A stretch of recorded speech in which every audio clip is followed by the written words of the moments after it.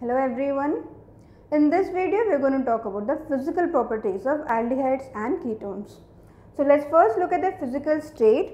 You can see that methanol is a gas at room temperature, whereas ethanol is a volatile liquid. Now all other aldehydes and ketones are either liquids or solids at room temperature. You can also note that lower aldehydes have a sharp pungent odor, whereas the odor becomes more fragrant with the increase in the size of the molecule. Naturally occurring aldehydes and ketones are used in blending perfumes and as flavoring agents.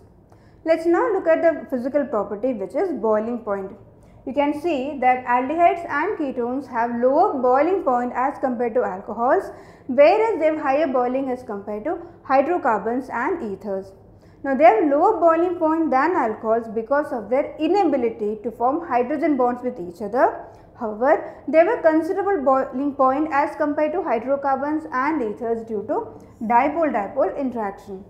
Let's now look at this table, which has a number of compounds. The first one is a hydrocarbon, second is an ether, then you have an aldehyde, ketone, and finally an alcohol, all of approximately similar molecular mass.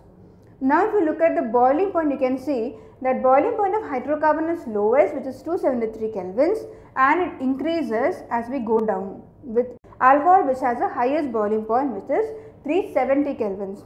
You can see that if you look at the carbonyl compounds, aldehydes and ketones, they have similar boiling point and have higher boiling point as compared to ethers and hydrocarbons, and have lower boiling point as compared to alcohol.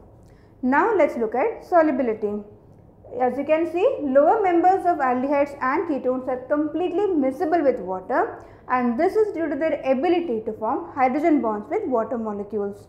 However, solubility decreases with increase in length of the R group, because we know that the alkyl group is hydrophobic in nature. You can also note that aldehydes and ketones are fairly soluble in organic solvents. So this is as far as the physical properties of aldehydes and ketones are concerned. I hope you are very clear with the concepts discussed here. Thank you.